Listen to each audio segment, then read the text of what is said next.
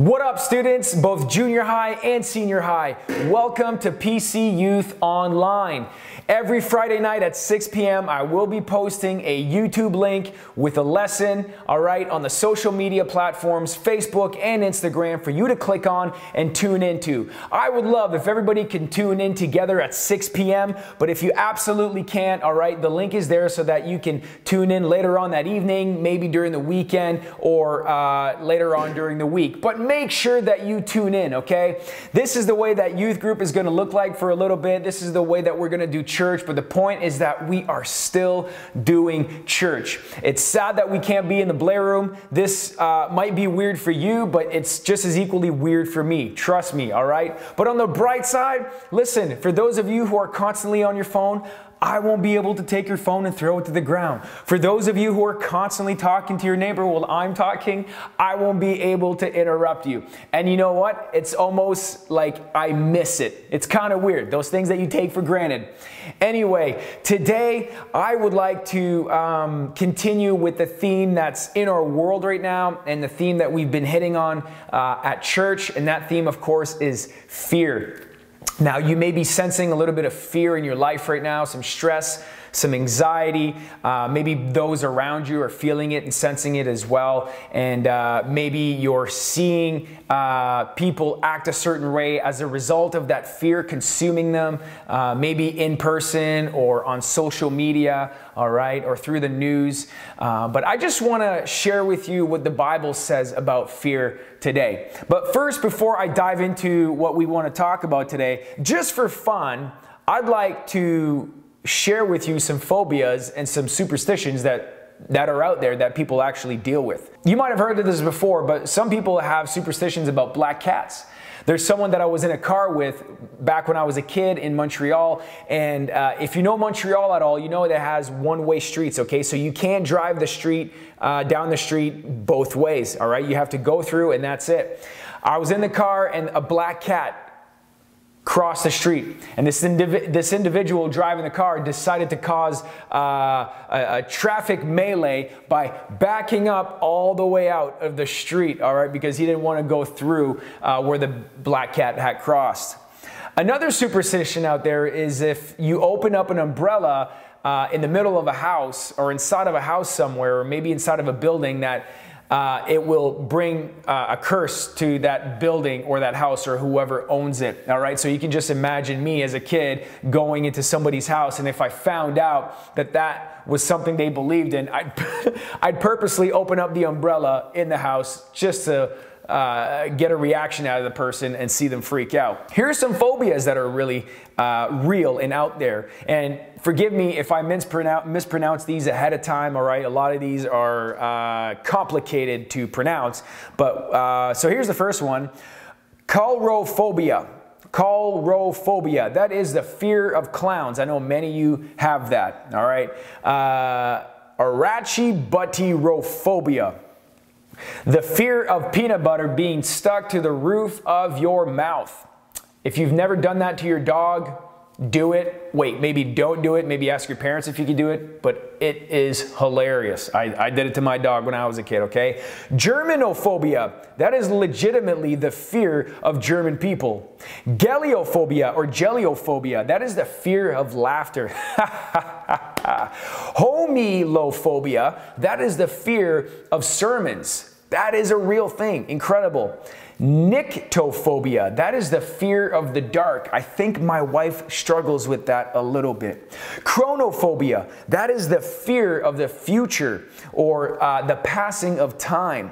Xenophobia. That is the fear of the unknown or the fear of the uncertainty. Atichiphobia or atichiphobia. That is the fear of failure. Achievemophobia, it's like the opposite. It's the fear of success. Audiophobia, that is the fear of abandonment or being left alone or being isolated. Sociophobia, the fear of being judged and rejected by others around you. Now, reading these and thinking about other fears in the world or that people may have or that people may struggle with, okay? Some fears, okay, that people deal with or that are out there are rational.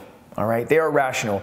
Other fears are irrational, but they're rational to the person who has them. All right. And right now we're living in a time where people, and this is a term that I've made up, okay, it's not official, but I feel like some people right now are dealing with corona phobia.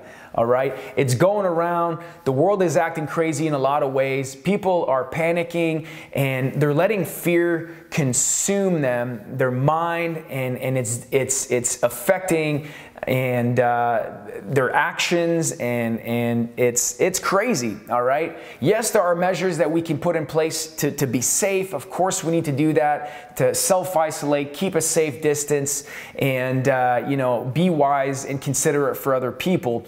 But we're not called, I believe, to go in a mad panic and be daily consumed by this fear that is currently going around. Now, let's see what the Bible has to say about fear real quick. If you want to grab your Bible and turn to this scripture with me, please do that. All right, 2 Timothy verses 1:7, very familiar passage. For God gave us a spirit not of fear, but of power and love and self-control, or a sound mind. This passage makes me think of soldiers, all right? When soldiers are going off to war, they're being deployed to go to war. I'm sure part of them are very afraid because they know what's on the line. Their lives are on the line. They know the ultimate price that they may have to pay is, all right? But they are under control. They're under self-control because they're trusting in the power of their training, and they're trusting in what they have learned before going out and being deployed. Now, what keeps a soldier alive? Soldiers often say that, yes, their training keeps them alive and what they have learned keeps them alive, but mostly they are driven by love. Love for their nation, but more importantly and more personally, the love that they have for their loved ones, their friends and their family members. Now, again, if you want to turn your Bible, we're going to dive into the book of Daniel today, and we're going to read from Daniel chapter 6, verses 1 to 28. King Darius decided to divide the kingdom into 120 provinces, and he appointed a high officer to rule over each province. The king also chose Daniel and 2 others as administrators to supervise the high officers and to protect the king's interests. Daniel soon proved himself more capable than all of the other administrators and high officers. Because of Daniel's great ability, the king made plans to place him over the entire empire. So the king liked Daniel, okay? Then the other administrators and high officers began searching for some fault in the way that Daniel was handling the government affairs, but they couldn't find anything to criticize or condemn him with. He was faithful, always responsible, and completely trustworthy. So one day they decided our only chance of finding grounds for accusing Daniel will be in connection with the rules of his religion. So the administrators and high officers went to the king and said, "Long live King Darius. We are all in agreement, we, the administrators, the officials, the high officers, the advisors, and the governors, that the king should make a law that will be strictly enforced. Give orders so that for the next 30 days, any person who prays to anyone, divine or human, except you, your majesty, will be thrown into the den of lions. And now, your majesty, issue and sign this law so it cannot be changed, an official law that cannot be revoked." So King Darius signed the law. But when Daniel learned that the law had been signed, he went home and knelt down as usual in his upstairs room with his windows open towards Jerusalem. He prayed 3 times a day, just as he had always done, giving thanks to his God. Then the officials went together to Daniel's house and found him praying and asking for God's help. So they went straight to the king and reminded him about his law. "Did you not sign a law that for the next 30 days, any person who prays to anyone, divine or human, except to you, your majesty, will be thrown into the den of lions?" "Yes," the king replied, "that decision stands. It is an official law that cannot be revoked." So then they told the king, "That man Daniel, one of the captives from Judah, is ignoring you and your law. He still prays to his God 3 times a day." Hearing this, the king was deeply troubled, and he tried to think of a way to save Daniel, again because the king really loved Daniel. He spent the rest of his day looking for a way to get Daniel out of this predicament. In the evening, the men went together to the king and said, "Your Majesty, you know that according to the law, no law that the king signs can be changed." So at last the king gave orders for Daniel to be arrested and thrown into the den of lions. The king said to him, "May your God, whom you serve so faithfully, rescue you." A stone was brought and placed over the mouth of the den. The king sealed the stone with his own royal seal and the seals of his nobles so that no one could rescue Daniel. Then the king returned to his palace and spent the night fasting. He refused his usual entertainment and could not sleep all night. Very early in the morning, the king got up and hurried out to the lion's den. When he got there, he called out in anguish, "Daniel, servant of the living God, was your God whom you serve so faithfully able to rescue you from the lions?" Daniel answered, "Long live the king. My God sent his angels to shut the mouth of the lions so that they would not hurt me, for I have been found innocent in his sight. I have not wronged you, your majesty."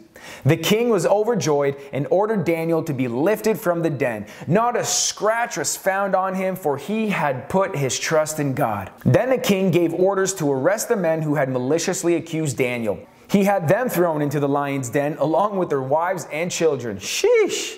The lions leaped on them and tore them apart before they even hit the floor of the den. Then King Darius sent this message to the people of every race and nation and language throughout the world. "Peace and prosperity to you. I decree that everyone throughout my kingdom should worship the God of Daniel. For he is the living God, and he will endure forever. His kingdom will never be destroyed, and his rule will never end. He rescues and saves people. He performs miraculous signs and wonders in the heavens and on earth. He has rescued Daniel from the power of the lions." Daniel went on to reign and prosper. So I believe that fear can do three things. Number one, fear turns people into false prophets, or liars, or spreaders of negativity.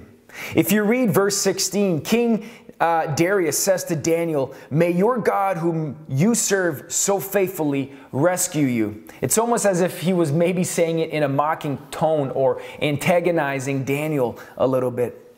People and the world and the devil will try to pump you full of fear all the time. I remember in grade 2, I would always take this one way to go to school, and every time I would cross this park that I needed to cross to get to school, there was always this bully, okay? He was a bully, and I don't know if he was in high school or in junior high. I was only in grade 2, this guy was huge to me, okay, and very intimidating. He would always block my way from going to school. Every time I tried to make my way around him, he'd always move over to the left or the right, block me from going around him. He'd look down on me and blow his cigarette smoke in my face and just say all these mean and scary things. But the interesting thing is that he actually never put a finger on me. He never touched me. He never pushed me. Nothing like that ever. But the fear that I had consumed my mind. The fear that I had of this guy consumed my mind. I was always leaving home in the morning thinking, man, am I going to run into this guy? What's he going to do today? Could this be the day where he punches me in the face or pushes me to the ground? I don't know. But I was living in fear. And I can just imagine the guards while they were escorting Daniel to the lion's den. Maybe what they were doing is pumping him full of fear as well, saying, "Hey, Daniel, those lions, whew, they're going to tear you apart before you even hit the ground. They're going to tear you apart limb by limb, right? They're going to sink their teeth right into you."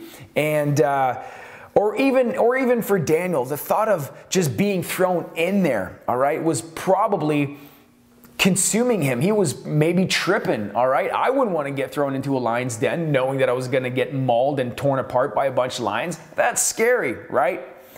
The enemy, the devil, probably was pumping Daniel full of fear. I believe that the mind is a battlefield.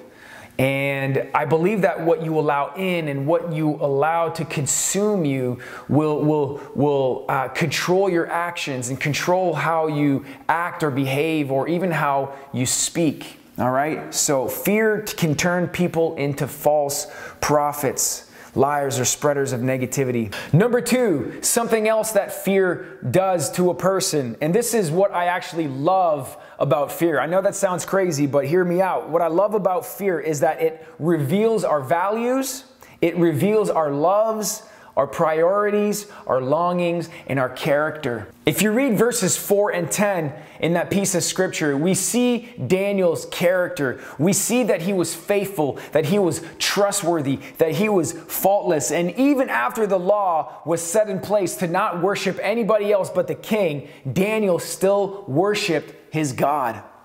Daniel, despite being threatened, he didn't betray the God that he loved. Daniel valued God's ways, God's teachings, God's command. He loved God, and God was his number one priority, no matter what anybody said or did. Daniel longed for God each and every single day of his life. Talking about Daniel sort of reminds me of Peter a little bit. Jesus' friend Peter, the disciple Peter. The Peter who chopped a soldier's ear off with a sword, Peter, okay? Even Peter allowed fear to cripple him to a point where he denied Jesus 3 times. So yes, was Daniel afraid? I'm sure he was. But you know what? It did not shake his foundation. So number one, fear turns people into false prophets, liars, or spreaders of negativity. 2, fear will reveal our values, our loves, our priorities, our longings, and our character and what we believe in. Number 3, fear is not always sinful, but it's always an opportunity. If you read verses 19 to 22, the king goes on to see if Daniel was still alive in the morning. He ran over to the den to see if Daniel was still breathing or even in one piece. And Daniel was, all right? He screamed out, "Man, I am innocent. God rescued me." This gave Daniel an opportunity to testify of God's goodness. This gave Daniel a story to share. Listen, again, there are some fears out there who are legitimate, all right? There are probably parents out there who, when their kid goes off to war, again, as a soldier, there's a legitimate fear that he or she may not come back alive. Maybe your parents have a fear of you getting a driver's license one day. Maybe you already went through that with your parents and they were paranoid about you having your license, or maybe going out by yourself to drive, knowing all the risks that are involved. Sometimes my mind is consumed. I'm a little bit fearful of Ellie or any of my daughters going on their first date one day. All right? But listen, not all fears are sinful. You're silly if you don't have any fears. But listen, every fear is an opportunity for you to run from God, okay, away from God, or to God as your source of comfort, your source of help and strength and hope. Daniel could have tried everything in his own power to get down there and fight off the lions by himself in his own strength, or try to climb out, okay, or yell, "Help, let me out, let me out." But he didn't. Instead, Daniel's first reaction, Daniel went straight to his father for aid, for comfort, and for rescue. That's the first thing that he did. Daniel chose to run to God in the midst of his fears right away. So listen, I want to ask you tonight, where are you running to? What are you running to, or who are you running to as your source of comfort and hope and help through the midst of your fears? Are you dealing with your fears in a healthy way? Listen, I want to tell you that it's okay to be afraid sometimes, all right? It's not wrong. I want to let you in on a secret. Maybe you didn't know this, but Jesus was afraid as well. Jesus went through a period where he was fearful, all right? Jesus, I don't believe, was afraid to die, but maybe he was afraid of the pain and the suffering that he knew he would have to endure. And the reason why I believe that is because in the book of Matthew, chapter 26, verse 39, it says that Jesus fell with his face to the ground and prayed, "My Father, if it is possible, may this cup be taken from me. Yet not as I will, but as you will. Your will be done, God, not mine." See, Jesus was asking God in that moment, man, if there's another way, God, to save humanity, if there's another way, please take this cup from me, but let your will be done, God, in my life. Not mine, but your will. Jesus, like a soldier, was afraid at one point, but he was driven by love. Love for the world, but more personally, he was driven by his love for you and me. The love that he had for us, the love that he had for humanity. He wasn't afraid of death because he knew where he was going and he knew where he was gonna be. I'm not afraid to die. I know where I'm going when I die because God told me. Scripture tells me what happens when I leave this world. Am I afraid of pain and suffering sometimes? Yeah, sure, absolutely. Are there other things in my life that I'm afraid of? Absolutely. But I try my absolute best to not let those things consume my mind and control my actions and dictate what I do with my life. And I lean into the promise of God and what God's word says about me, about my life, and about where my source of comfort and hope comes from. I want to ask you, what does your den look like today? What are your fears today? What fears are you grappling with and wrestling with and struggling with? And are they consuming you? Are they dictating everything that you're doing right now? Maybe you're afraid of the future. Maybe you're afraid of the unknown. Maybe you're afraid of failing. Maybe you're afraid of being a disappointment. Maybe you're afraid of rejection. Maybe you're afraid of abandonment. Maybe you're afraid of being out of place because you think you're weird or different from everybody else. Maybe you're afraid of judgment. Maybe you're afraid of not looking a certain way. Maybe you're afraid of being hurt again. Maybe you're afraid of being abused again in whatever way. Or maybe you're in this day of age afraid of coronavirus. Listen, I want to tell you that the Bible calls Jesus our wonderful counselor. All right? He can counsel us through our fear. He can counsel us in our midst of our anxieties and stresses. And he can counsel us through any heartache or grief that we may be dealing with or struggling with. All right? Isaiah 41:10. Here's what it says. Isaiah chapter 41 verse 10. Fear not, for I am with you. Do not be dismayed, for I am your God. I will strengthen you, I will help you, I will uphold you with my righteous right hand. That is comforting to me. I want to encourage you guys, students, to lean into God's word because it is filled with promises and truths about how God is with you, that he will not forsake you, that he is watching over you, that he is for you, that he's not against you, that he is your protector, that he is your strong tower, your shield, and your very present help in time of need, and that it is better to run in his direction right away instead of running in another direction, trying to find comfort and hope and answers in the world or in another individual who may just be as lost and broken as you. Thank you again for tuning in. I hope that you were encouraged by that today.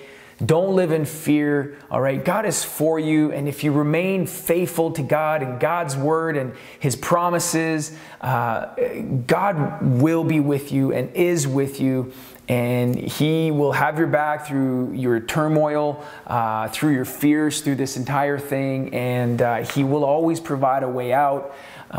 Even when the world seems like it's against you, God is for you. Let's pray real quick before I let you go. God, I thank you so much for today. I thank you for your word. And God, I thank you for the incredible love that you have for each and every single one of us. Lord, I thank you in the midst of these uncertain times and these times that are always changing and these times that are perhaps filled with fear and anxiety and stress.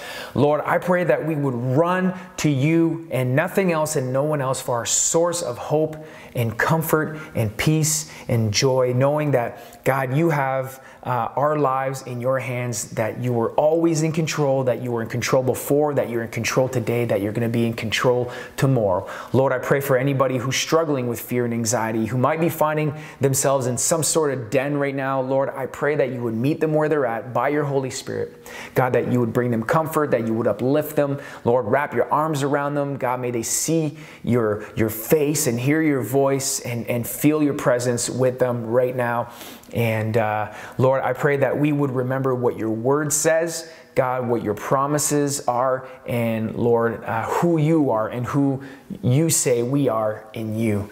And so, Lord, I pray for anyone who might even be sick in body right now, that you would heal them in Jesus' name. And Lord, I pray that you continue protecting a lot of us through this time of isolation. Protect us from being sick and spreading anything to anybody else. We love you and we pray this in Jesus' name. Amen. Don't forget to tune in next Friday at 6 p.m. and we are going to plow through another lesson, and hopefully it can be encouraging to you as this was hopefully encouraging to you tonight. All right. I love you guys. Don't forget to stay tuned in to the weekly video challenges and to participate in them. All right.